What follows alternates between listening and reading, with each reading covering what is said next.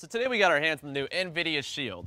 And even though I love this thing, we've always wanted to do one of those teardown videos, because apparently they're like all the rage right now. So after days of scientific calculation and figuring out how many fireworks we have left after the 4th of July, baby genius Andy over here had an excellent idea.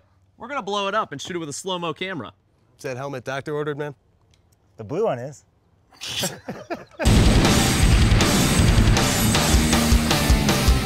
So SHIELD is an Android-based gaming device, and as you can see by its shape, it's meant to feel like you're playing on a console-grade controller. This thing used to be pretty stacked. It's got like a 5-inch high DPI touchscreen, some super sweet speakers, Bluetooth, Wi-Fi. Can we get into what Andy's doing over here? Yeah, Andy's drilling an assload of holes into it, filling it full of explosives.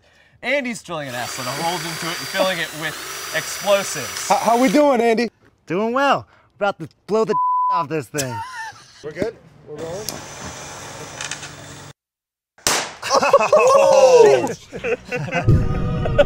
Oh my God. There's the magnetic faceplate. There's the 5-inch touchscreen in about 1 million pieces. I think that's the Tiger 4 chip right there. There's a button.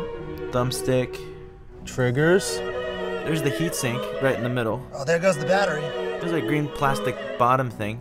There's the memory module. Oh, we blew that to hell.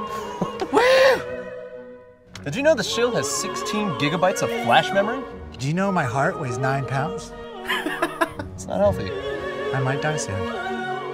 Well, I guess that counts as a teardown video, right? We tore that down pretty well. I would say so, yeah. My poor SHIELD. Guess I gotta go buy a new one. Damn it. I'm sorry, buddy.